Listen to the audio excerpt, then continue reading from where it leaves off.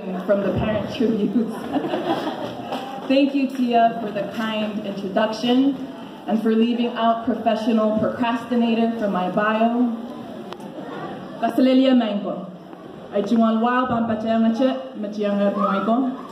Your Excellency, First Lady, traditional, political, and religious leaders, family, friends, faculty and staff, and good-looking graduates, good evening.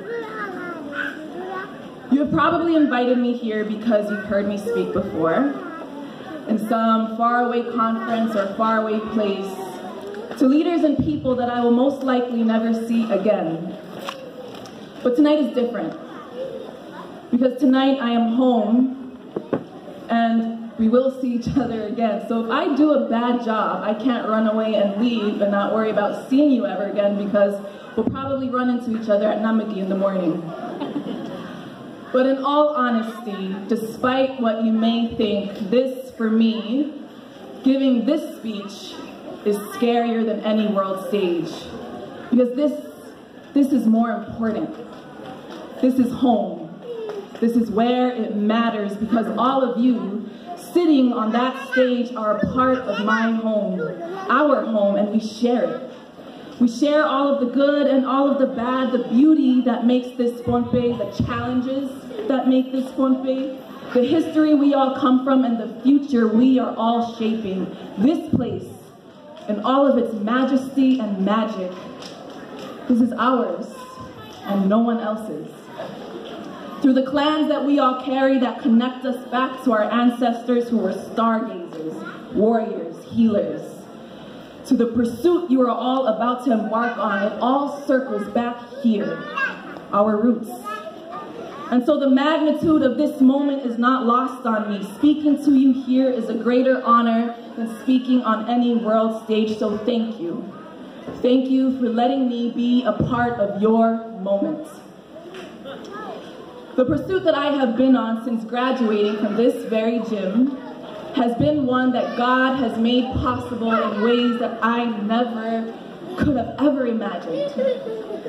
But I don't want to talk to you about any of the things that probably made you think that I'm worthy of even standing here. I don't want to talk to you about the wins or success stories. I want to talk to you about all of the things that don't show up on a resume or bio or LinkedIn profile. I want to talk to you about the not so Facebook post-worthy things. I want to get real with you, because I would be doing you a disservice if I told you that once you march out of here, your plans are going to go exactly as you intend, because somewhere along the way they won't. So I want to talk to you about all of the times that I've lost, and lost miserably. I want to talk to you about my failures and rejections and my mistakes, because those are the moments and the things that you learn from. Not the moments when you are standing tall, but the moments that life brings you to your knees and you need the grace of God to bring you back up. Because it is those moments that when you decide what to do next is what shapes your trajectory. You are the sum of your experiences, and mine have been shaped by not so fairy tale happily ever afters. I didn't go to college straight away because I couldn't land any full ride scholarships, and we couldn't afford anything but. And I mean literally couldn't afford the $50 application fee. When I applied for my dream job, which was managing that climate change adaptation program for Micronesia that I had already been working for 7 years, I was rejected and saw it given to someone who had never been to Micronesia before. The first 3 grants that I ever applied for our NGO were all denied because no one wanted to take a chance on the new guy. The first time I ever tried speaking in public abroad was in Japan after winning a speech contest at COM, and the prize was a trip to Japan. And I was asked to give the same speech I did at COM, and I was so terrified being out of Pohnpei and out of my comfort zone that I got stuck in the middle. The stage fright hit me so hard that I couldn't continue. 9 years later, after not being able to afford college application fees, I finished my degree. After not getting my dream job, I realized that the job was only a vessel to do the work that I loved. So yeah, we started our own NGO to have our own vessel to keep doing the work that we loved. After the day I froze up in Japan, I was invited to go back the next day and finish what I started, and so I did, and I have been trying ever since. I'm also one of the common statistics here in Pohnpei where men father children and then decide afterwards that they don't want to be a father, leaving me to be raised by strong, independent Micronesian women, and that has been the defining blessing of my life. I grew up absorbing racism in Hawaii where the problem we see today was just as bad. And I remember when I was little being ashamed of who I was and feeling like I had no permission to have a voice. Today it is the very pride of who I am and who we are that drives me to stand up in front of the world and tell them who we are, and now that I have found my voice, I ain't giving it back. Those were the moments that forced me to grow up, that taught me that life owes me nothing, and if I want anything, I better earn it.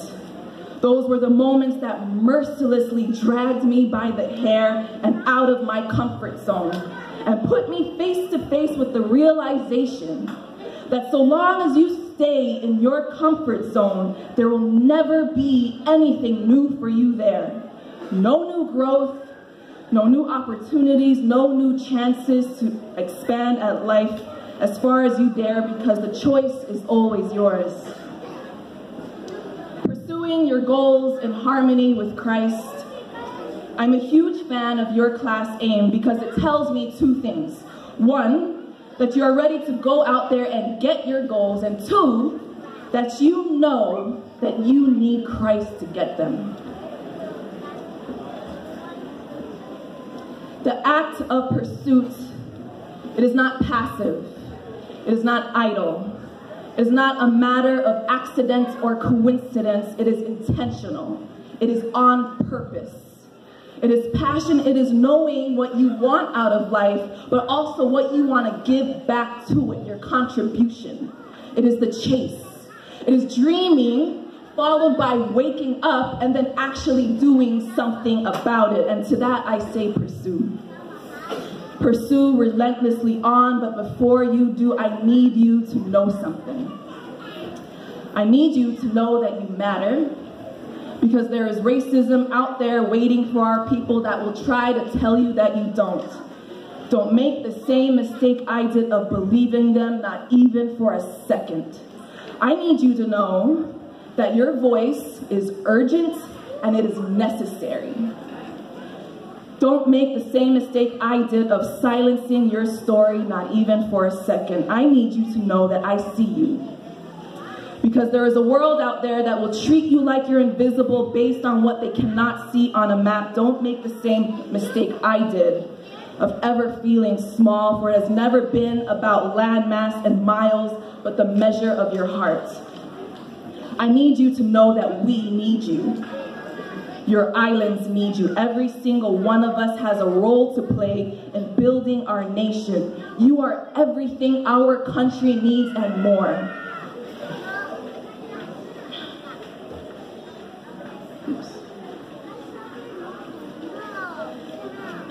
So please pursue, but do come back and bring it back home to where it matters. I need you to know that you will fall down and that you will make mistakes and that there will be rejection and failure. And I need you to know that it will still be okay. Because you already know that the pursuit that lies ahead, God has your back, so pursue fearlessly, relentlessly, and wholeheartedly. I need you to know that love is courage. Because there is a status quo out there that will tell you that caring is weak.